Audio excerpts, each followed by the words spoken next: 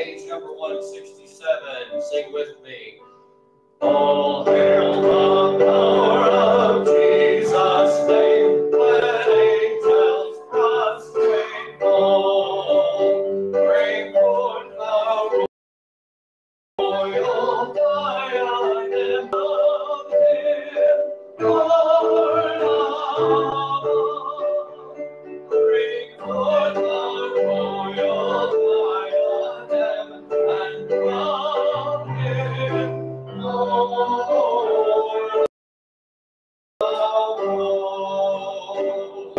And seed of Israel's race, He ransomed from the fall. Him who saved you by His grace and crowned Him Lord of all.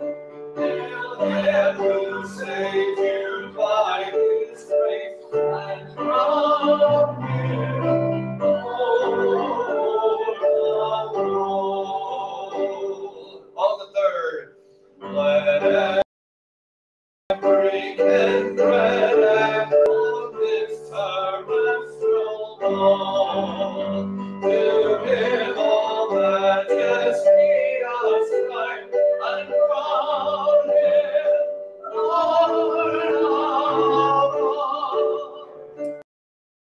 To Him all majesty ascribe and crown Him Lord. Oh, that with yonder sacred throng we at His feet may fall, we'll join the everlasting song and crown Him Lord of all. We'll join the everlasting and crown Lord of all. Take your Bibles, turn with me to the Psalms.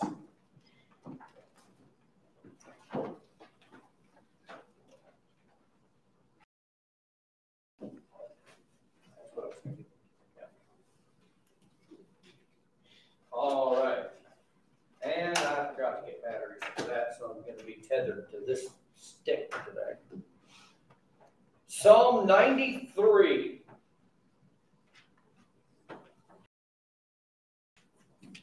Wonderful that you're here, be in your place tonight. 6 o'clock, Wednesday night prayer meeting. Oh, also pray for Mary. She has bronchitis. She can't be like everybody else. Gotta be special. Everybody else gets COVID. No, I want bronchitis. So anyway, y'all pray for Mary. She texted me this morning to let me know she wouldn't be here, and we told her we'd be praying for her. Be praying for your church. Pray for your church that we stay healthy. All right. Stand with me if you would. Psalm 39, and I'm going to begin reading in verse number 1.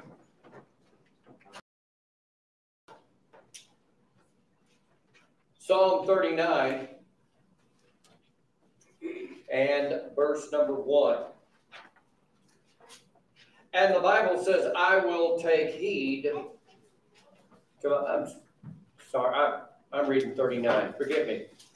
93 is what I meant. I thought, something's not right here.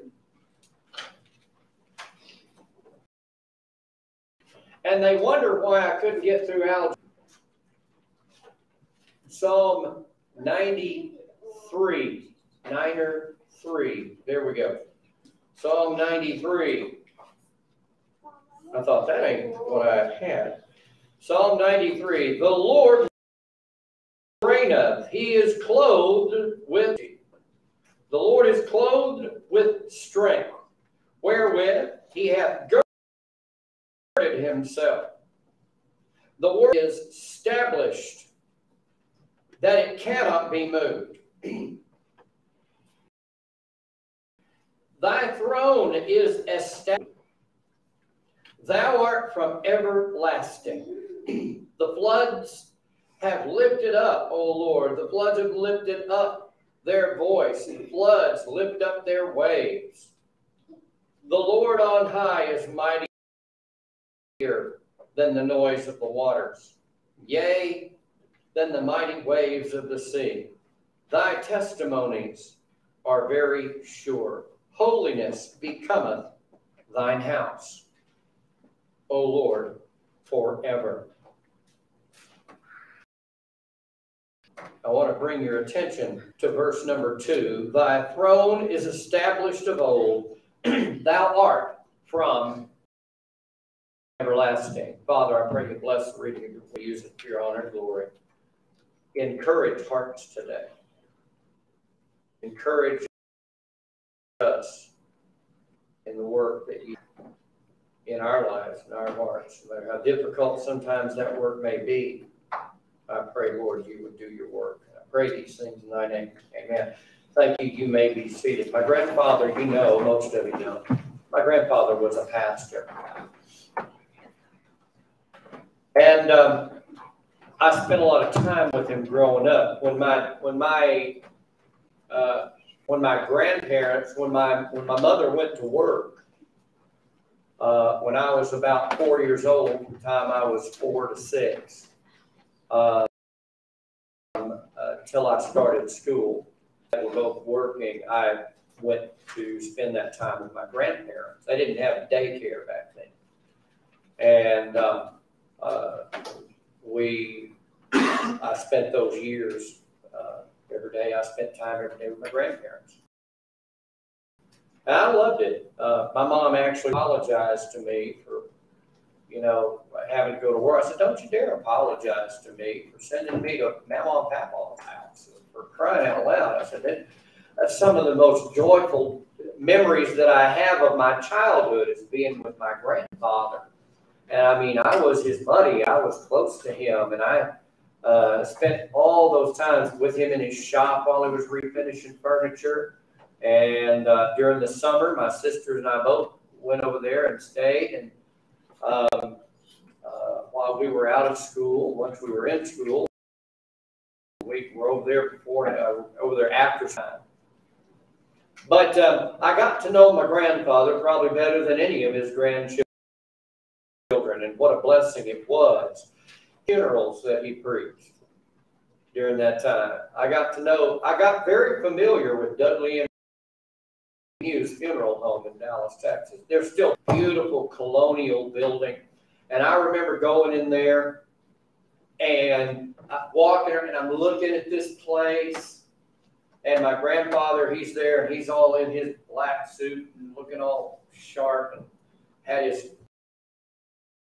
his Schofield King James Bible. And he's consoling people. And he had such a wonderful way with just speaking to people and calming them and bringing them to peace. He had a marvelous way with how he spoke to people. I learned that. I tried to emulate that. And there next to him, looking around, thinking, man, this is one of the most gorgeous places I've ever seen. Beautiful furniture. It was so elegant. I'd never seen a place so elegant. Granted, there's a dead guy over the corner, but I mean, other than that, it was a really nice place. So, but I remember my grandfather speaking to these people, and he's comforting them, and I remember so many times him using this phrase. He would speak to them. And he would say this: God still sits on the throne. And I didn't think much about it when I was a boy. He told those people. And I'd be out with him as he was doing his other work and everything, running errands, picking up paint, whatever he was doing, going to the hardware store, and they'd talk to him. Reverend Harris, how you doing? All fine, doing good. Okay, what's a good word? They'd say that to him. They'd say that to preachers. What's a good word? And he sits on the throne. I had no idea at the time the foundation that my grandfather, for that little 4, 5, 6-year-old boy that he was dragging in tow. I had no idea words would come to me. God still sits on the throne. The Bible says here in Psalm 93, thy throne is established of old. Thou art from everlasting. In Revelation chapter 7, verse 12, saying, Amen. Blessing and honor and wisdom and blessing and glory and wisdom and thanksgiving and honor and power and might be unto God forever and ever. The Bible says in Psalm 93:1, the Lord reigneth. He is clothed with majesty. The Lord is clothed with strength, wherewith he hath girded himself. The world also is established that it cannot be moved. God still sits on. If I could give you one great truth today, there's a great preacher that I learned a lot from growing up, and learned a lot about preaching, learned a lot about pastoring from him. And he said, if you can take to your people one great truth in that message, in your message, you try truth that will stick with them when they leave your service. And if I could do that today, I would give you this one great message. God still sits on the throne. I don't care who's in Washington. God still sits on the throne. Doesn't matter who's in the White House. God sits on the throne. It doesn't matter what's happening in Hollywood or New York or Dallas or Bettendorf, Iowa. It doesn't matter. God still sits on the throne. It doesn't matter. We might be having the most wonderful, joyous day of our life. And we say with joy, God is on his throne. But I want you to know, when everything is going wrong, when everything is falling apart, when everything is hurting, when everything is dark and it's a valley that you don't see the end of, I want you to know that God still sits on the throne. God is sovereign. God is king, and God will not abdicate that throne no matter what our circumstance, no matter what our trial. God still sits on the throne. We know that God, number one, we know that this speaks to, what does this tell us? Tell us about God, that he is king. It speaks of his sovereignty. Speaks of his sovereignty. Great document that led to the great nation that we are today. You think, oh, well, that's the Constitution. No, there was one before that. There was a document before that that laid the groundwork for the Constitution that gives us the liberties and gives us the limited government that we're supposed to have. And that document is called the Magna Carta. The Magna Carta was a document that was drafted and became law, established their parliament, and what happened was it made the laws such that the king was no longer the absolute law. It meant that the king was subject to the law, was greater than the king. Before that time, the king was sovereign. The king was absolute law. What the king got? Whatever the king, if the king murdered somebody, that was okay because he was the king. If the king took a man's wife as his own, that was okay. He was king. He could get away with that. There was no law. There was no arresting the king. There was assassinating the king. There was overthrowing the king. Kids, I need y'all to be still on the back, please. Thank you. There was subjugating the king. There was running him out of town, killing everybody that was in his family and everything, so they couldn't take control. And a lot of that went on. But the king was law. Now that's not necessarily a good thing. Of Israel, we see particularly after the division of the nation of Israel, they were a divided kingdom after Solomon. His son Rehoboam was a mediocre king at best. And there was a split of the kingdom. And the 10 northern tribes followed a man named Jeroboam. No, that was not Rehoboam's brother. Okay, when Jeroboam and Rehoboam and all the Boam brothers. No, it was they were not related. And we will have no part with King David. They split this way, they split that way. And the nation of Judah, the southern kingdom, which was Judah and Benjamin, became Judah. And the rest of the tribes were Israel. And they had king after king after king after king. And Judah had king after king. Judah had kings. And they had some wicked kings too. Some of the worst. Israel. I mean, they had some kings that were not as bad as the next guy. But they never really had any good king when he destroyed Jezebel and Ahab. But, still, he really wasn't godly in any respect. That was political. So, you're at the mercy of a human king. You're at the mercy of a mortal king as to whatever his whims were with the law. But I want you to know that we serve a righteous king. We serve a godly king. We serve a merciful king. He is sovereign. He is in control. Isn't that wonderful that there are so many things that go on that are out of I can't control, really. I can vote, but I can't control what Washington does. I can't control if the world goes wicked. Somebody lets me down. I can't control whether or not a church member does right or does wrong. I'll tell you something. It is a miserable pastor, and it is a pastor that will get out of line real quick if he spends his life trying to control the lives of his people. I'm not here to control your life. That's not a call. I have to abide by the same law you do. I'm the message boy telling you if you don't do this right, it's going to mess you up. And I can help you proceed. But there are so many things that are out of our control. I can't control what anybody does. I can't control, quite frankly, what my wife does. She's a free moral agent.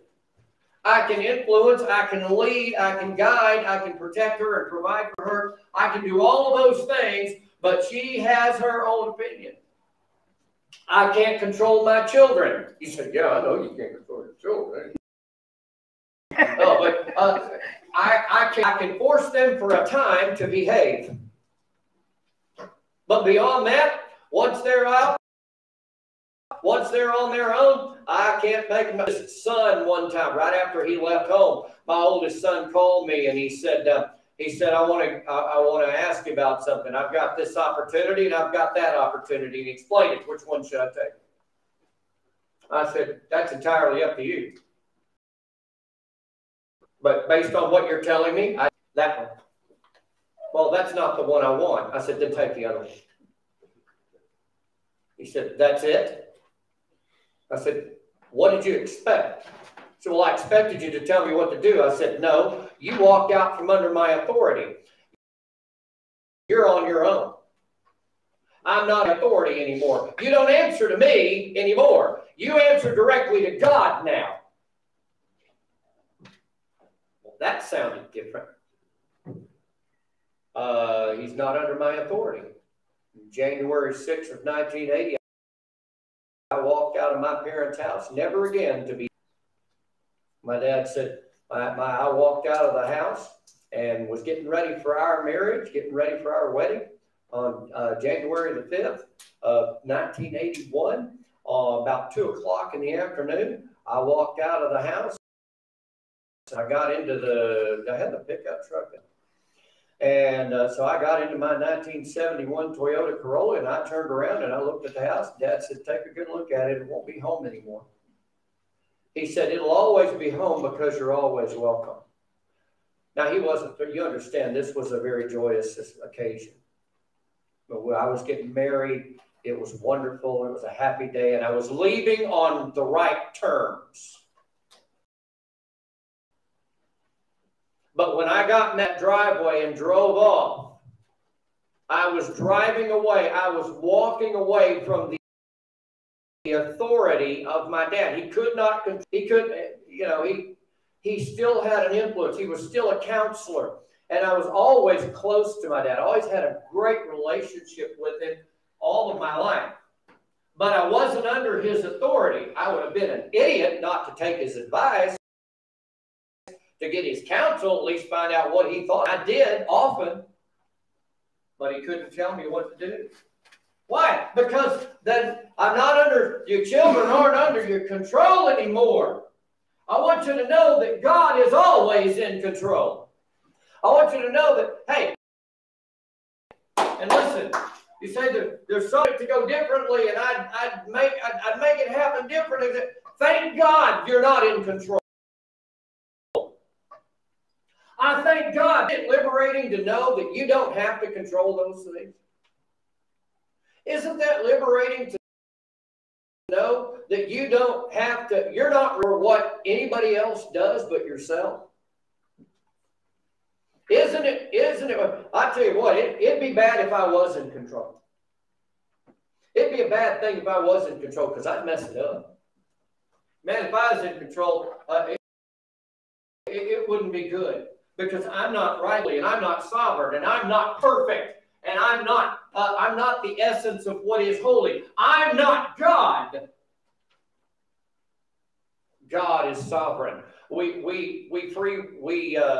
of us who believe in free moral agency, those of us who believe in the free will of man, don't hold to the hyper-Calvinist position that God chooses who goes to heaven, who goes to hell. I saw that little thing. I saw this little thing on the internet. Jesus chose me, this I know. Or John Piper tells me so. The ones who, I forget the words, are the ones who are, anyways, I blew it anyway, but no, I'm not, God didn't put a gun to my head and tell me I had to get saved anymore, and he put a gun to somebody else's head and tell them they had to go to hell. There's no hope for them. There's no hope for them. They're not going to be saved. They can't be saved because God didn't choose them. That's the most damnable doctrine out of hell you ever heard right there. 5-point Calvinistic doctrine is, oh, don't you believe in eternal security? Yeah, but I don't have a problem with eternal security. And by the way, what Calvinists believe about eternal security is wrong, because they believe it's based on God choosing who gets saved and who doesn't. So if you're chosen, it doesn't matter if you want to get saved or not. You're saved whether you like it or not. If you're chosen. And if you want to be saved, you might as well just go on to hell, because that's where you're going to end up. Well, that's an encouraging doctrine. It's also not biblical. But I'm not afraid of that term, sovereign. It's interesting. When you think control, God still sits on the throne. It speaks of his sovereignty. It speaks of his majesty. Psalm 104, verse 1 says, Bless the Lord, O my soul, great. Thou art clothed in honor and majesty. Psalm 145, verse 5, glorious honor of thy majesty and of thy wondrous works. You know why you ought to be reading Psalms every day? That reminds you of who God is. Isaiah chapter 2, verse 10 says, Enter into the rock, hide thee in the dust for fear of the Lord and for the glory of his majesty. Verse 19 of that same chapter says, And they shall holes of the rocks and the caves, the earth, for fear of the Lord, for his glory and his majesty. This arrogant, prideful, wicked world is one day going to see the face of Jesus Christ the King. And they're not going to be so arrogant that it's not a Facebook post. They're not going to be so prideful and dismissive of the Jesus Christ once they see him. They'll hide in the rocks. is go into the clefts of the rocks and into the tops of the ragged rocks for fear of the Lord and for the glory of his majesty when he arises and shake terribly the earth. I think about the comparison in that verse over in Psalms. The heathen raged and the earth trembled. He uttered his voice and the earth melted. You see the comparison? David said, I have seen the wicked in his day spreading himself like a green bay tree.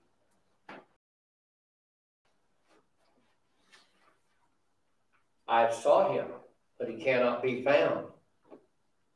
Anybody seen anything recently written by Adolf Hitler or any of his followers? Well, what happened to him? I mean, he was so powerful. He took a nation the size of the state of Arkansas and conquered Europe. Him and a guy named Himmler decided it was time to start killing Jews. And you messed up, pal. And within a matter of years, he was in a hole in the ground, literally in a hole in the ground, blowing his own head off. You don't mess with God's people. You don't cross the king. Oh, you might have been the dictator, but you are not the king. And they will hide themselves in the rocks and the clefts, and they will cry out that the stones and the mountains will fall on them to hide them from the face of him that is to come. He is sovereign. It speaks of his sovereignty. It speaks of his majesty. It speaks of his power. I studied out God's power.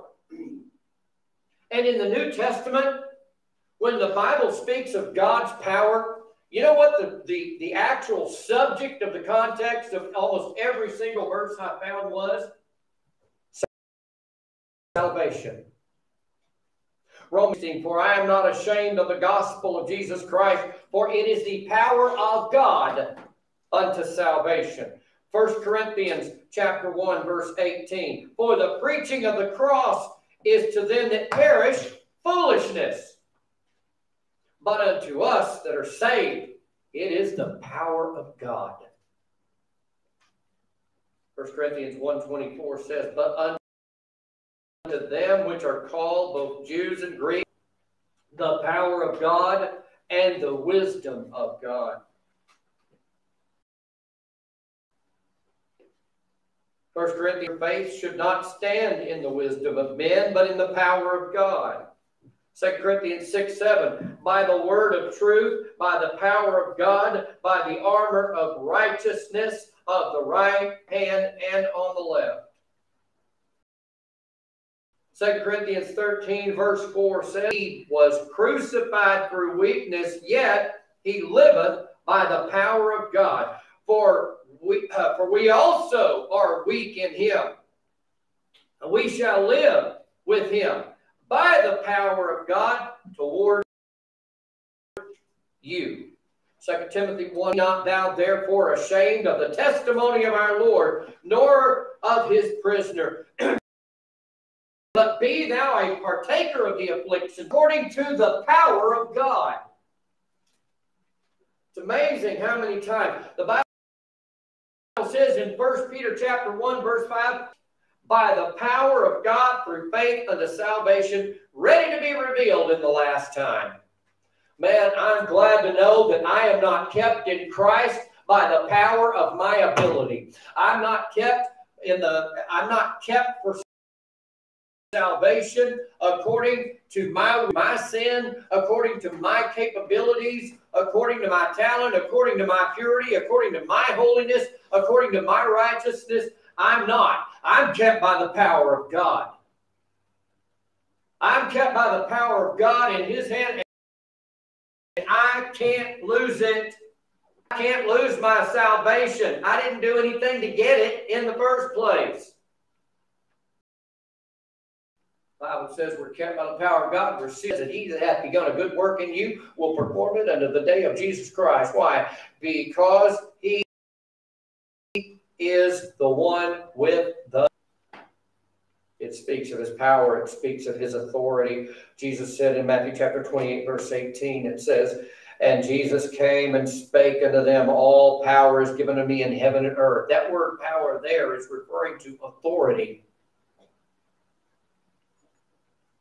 The power in Acts chapter 1:8, ye shall receive power after the Holy Ghost has come upon you. That's strength. That's dunamis. That's from the, that word power comes from the same word we get the word dynamite. Dunamis. That's Acts 1:8. Here he's speaking about his authority. When God speaks, he speaks with authority. When I open up the Word of God, I'm not giving you my opinion. I'm not giving you my plan. I'm not giving you my wisdom. Paul said, we do not speak with our own wisdom. I be wise to the wisdom of man. No. The wisdom of God. This is the authority right here. You check our Constitution, it says it. We believe the Bible is the perfect, preserved, inspired Word of God, preserved for us in the life, and is our final authority for faith and practice. I am not the final authority. I, the message boy. This is the authority. And it's not of any private interpretation. That means that it doesn't mean one thing for you and one thing means the same thing for me. It means the same thing for you. Thou shalt not. It's a two-edged sword. You know what? The sharper than any two. That means it cuts both ways. Amen. God still sits on authority. It speaks of his majesty. It speaks of his power. But what does all that mean to the Christian? Okay, great. He's powerful. He's authority. He's sovereign. He's majestic. He's powerful. He's king. Well, that's a nice, pleasant thought. Y'all have a nice day. No, I want to know what it means to me Monday morning. Number one, it means my relationship. Number one, my relationship. I have a relationship with the King. I was reminding a young lady about living godly, and I said, you're a daughter of the King. I was reminding a young man about keeping his life. You're a child of the King. You're a son of the King. A lady said to me one time, she was trying to sell me something. Go ahead and buy it. You deserve it. You're a king's kid.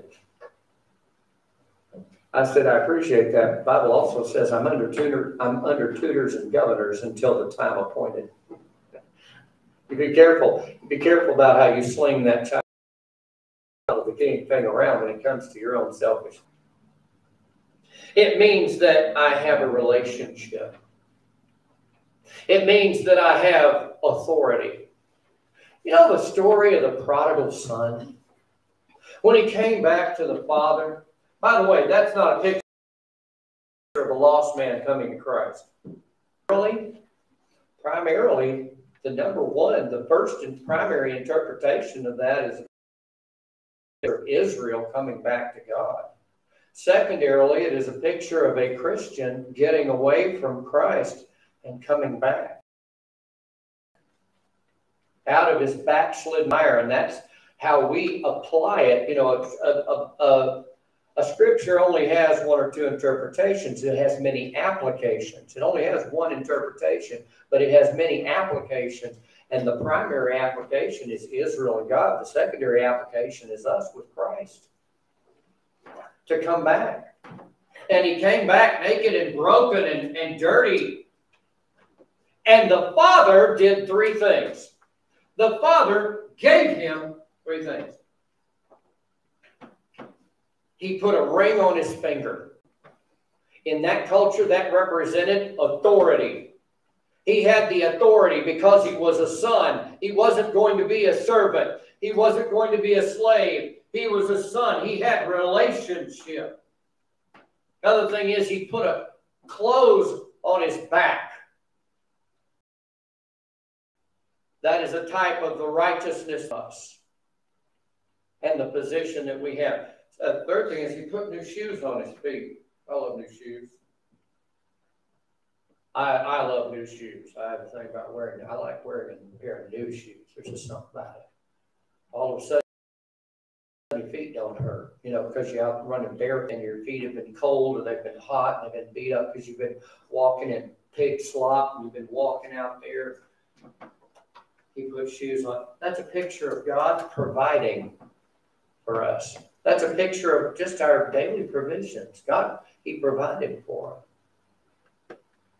And he set a table before him. See, God still sits on the throne.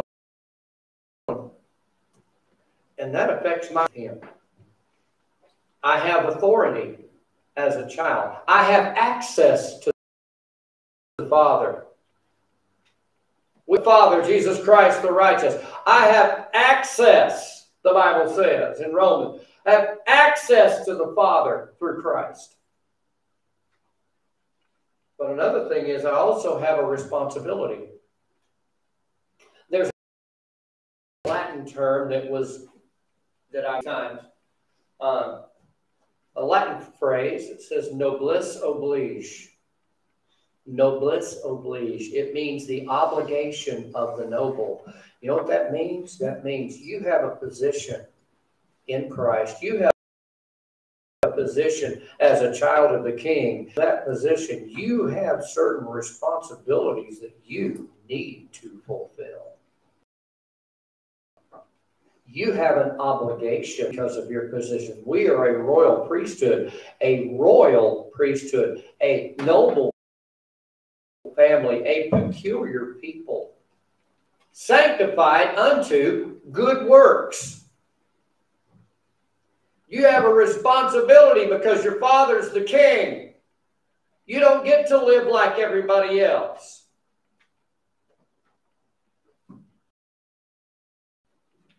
Number one, it means my security. I'm secure in Christ. Not because he's good. He is. Not because he's righteous either. He is. But because he's king. Do you know in the Bible why? You remember why Saul? Because in the Bible, you could be a prophet, a priest, or a king. Prophets, priests, and kings. A priest could be a prophet. A king. But a king could not fulfill the office of a priest. The king could not be the intercessor. Saul got in trouble because Samuel didn't show up. Samuel was supposed to make an offering to the Lord. He didn't show up on time, and according to Saul. And Saul went ahead and performed the priestly duties. As king, he performed the priestly duties that Samuel would perform. And when Samuel came and saw what he had done, he turned his back on him, and Saul went to pull him back, and he tore Samuel's garment, trying to keep him from walking away from him. And Samuel turned and said, "As thou hast torn this from me, God hath torn the nation of Israel from you."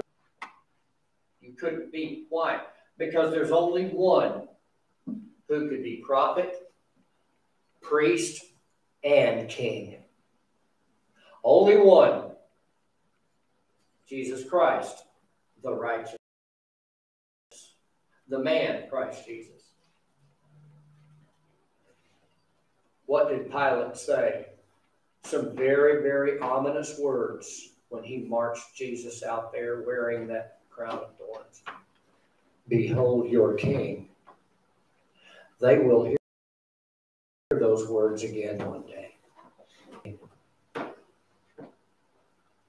My relationship, my security, my destiny, his kingdom.